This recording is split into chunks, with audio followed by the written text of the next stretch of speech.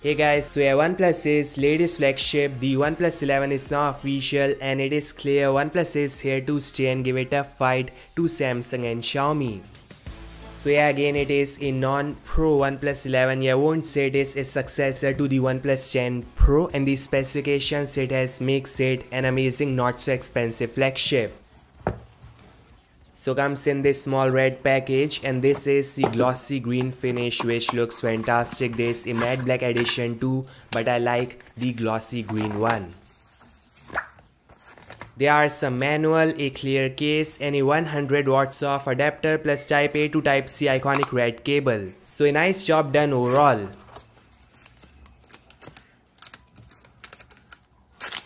Now in terms of the specifications, we have a 6.7-inch high resolution 3rd gen LTPO panel which can go from 1Hz to 120Hz and vice versa instantly. So it is gonna save battery and give smooth experience at the same time. Sad part is, unlike the Xiaomi 13 Pro, it is not E6 AMOLED or has highest peak brightness, but got basic specs which is fine for that price.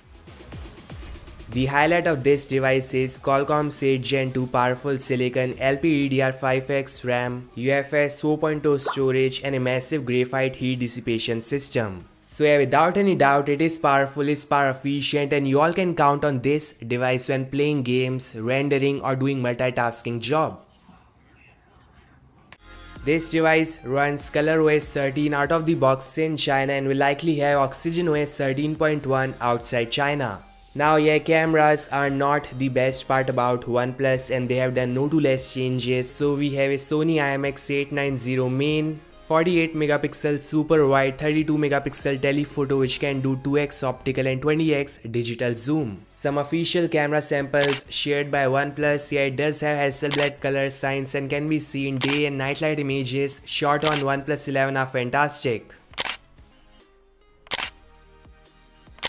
So summing up, 5000 mAh battery plus 8 Gen 2 power efficient and powerful silicon 3rd Gen LTPO and fast charging are the main highlight of this flagship, and again for a non-Pro variant like this, these are some decent specifications.